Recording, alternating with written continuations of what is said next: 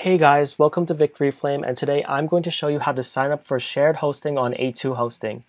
A2 Hosting is a web hosting provider that allows us to host websites.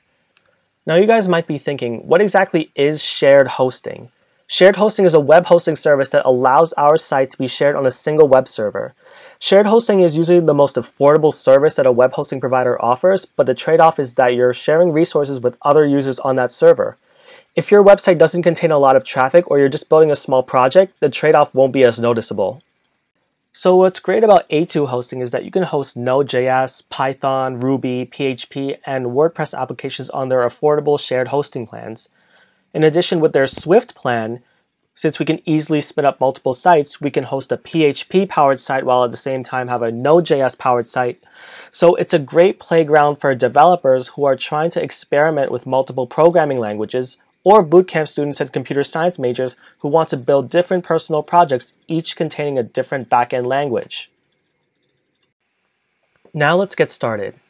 Head on over to the link in the description below, which should show you this webpage if you want to follow along with me as I sign up.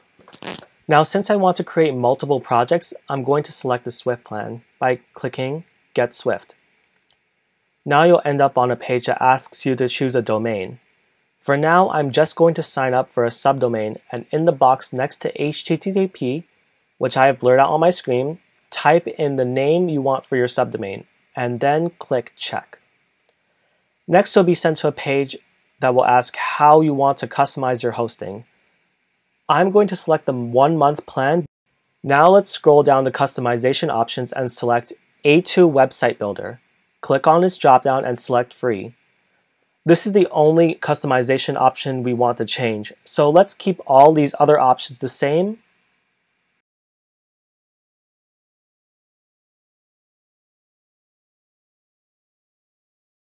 And click Continue, and then click Checkout. Next, we'll be sent to a page to enter our personal details and payment method. I'll let you guys enter your personal information, and I'll meet you back here when you're done. Now that we've finished entering our personal information, we want to click on Complete Order, which will finalize our order, and then we will be brought to the portal page. And that's it. Now we have our A2 hosting account set up, and we can get started with creating our web applications. Thank you guys so much for watching, and I'll see you in the next video.